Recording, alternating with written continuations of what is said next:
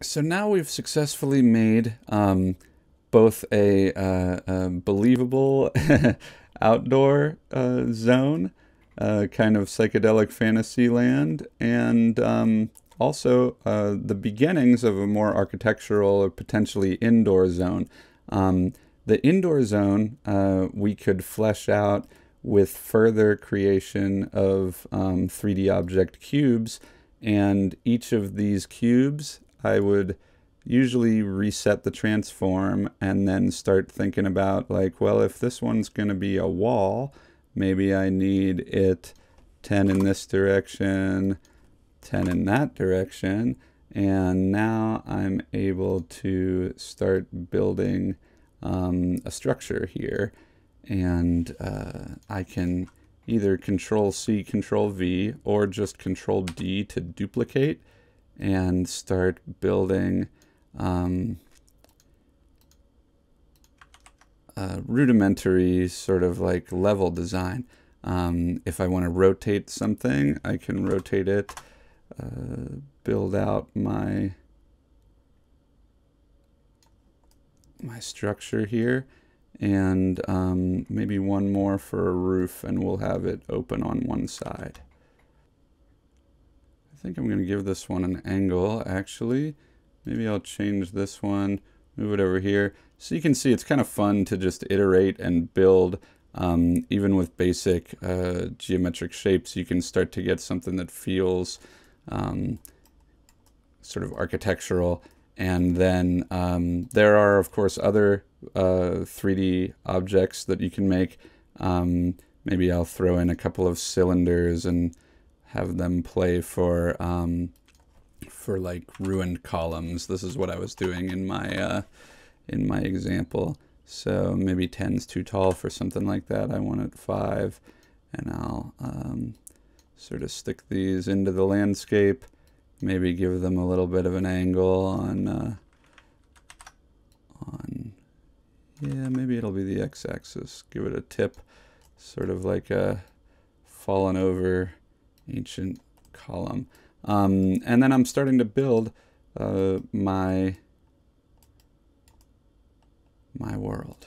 And then last thing I want to make you aware of as we look at this is if we want to change the default color of one of these 3D meshes, the cubes or the cylinders or anything like that, we'll make what Unity calls a material. So once again, I'm going to encourage you to create a folder, because there'll be more than one material. We might as well organize them. So we're going to make a folder called materials. And inside materials, I'm going to right click and create a material. So this material, I'll give it a name. Maybe I'll call it brown mat. And I'm putting mat in there so that as I start to accrue lots of files, I won't be surprised when I see that this is a material. So the way a material works is it has an albedo, which is the name for color. So I'm going to try a sort of mid-brown, and that'll work for me. And then you can put a material directly onto an object just by drag and drop. And then it'll show up as a component in that object. And if we were to change this material, like by making it more metallic or less smooth or whatever, it's going to change every instance of that material. So if the whole house goes brown on the outside, maybe with a white floor, nah, brown floor. We'll leave the column be the thing that's white. So now each of these objects has that brown material. And if we were to later change it and say it's a green material now, all of the instances of that material would change in our world. The other thing that you can do with the albedo is that instead of just a solid color, you can put a texture image.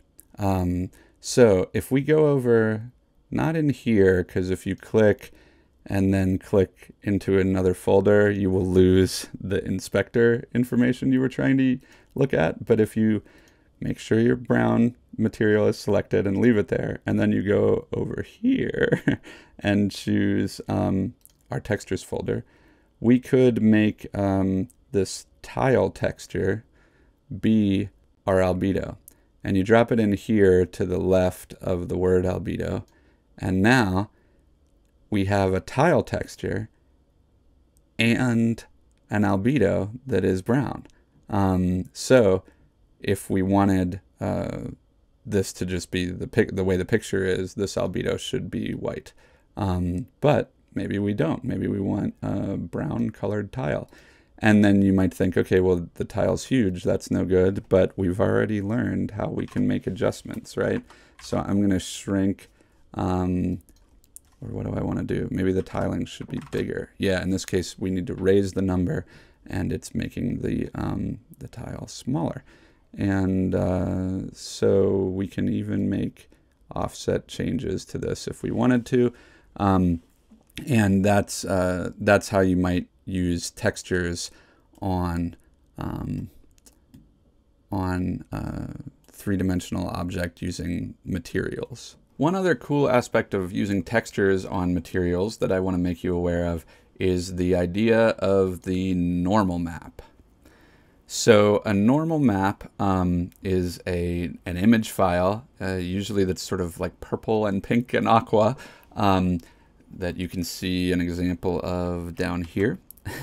And this is sort of height information that can be used to kind of fake height to your texture. So if we zoom in real close to our tile texture right now, you'll notice that it really just looks like a picture, like a JPEG, sort of tiled on a square, on a cube, because that's what it is. You know, it's just a JPEG.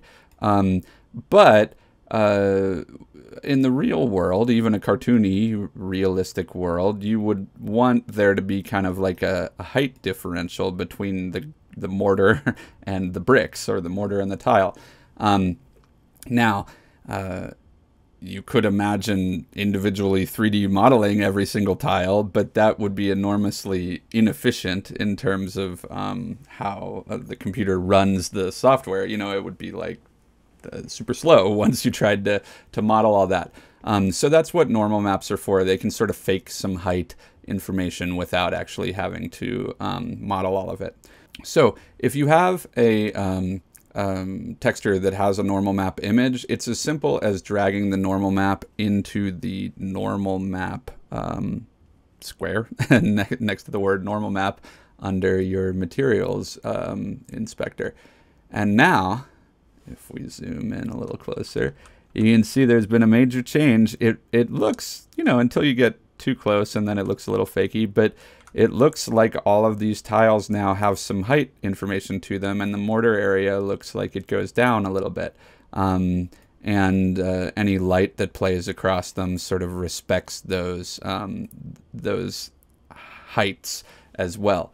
So this is a very powerful tool for a sense of realism and believability. So you might ask, how do I get a normal map? If you are using the Unity Asset Store to download texture packs, which is one source of textures, a lot of them come with a normal map. And so you would simply put the normal map that they come with into the normal map slot. Some of them even come with extra, where it's like they have a metallic image that's like certain parts of this texture are metallic and certain aren't. They might have an occlusion map, which is like a fancy word for some parts get blocked, some parts block light, and some parts don't.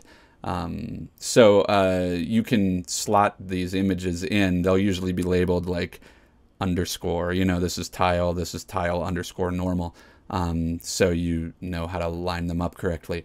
But if you're making your own textures, which I will show you how to do in another tutorial, there are some tools available to make normal maps for your textures. So now that you know how to create some geometric shapes, some landscapes, paint terrain textures onto those landscapes, and apply colored materials to your objects, you should go have fun. Try making a world with these basics and see what you can do with it.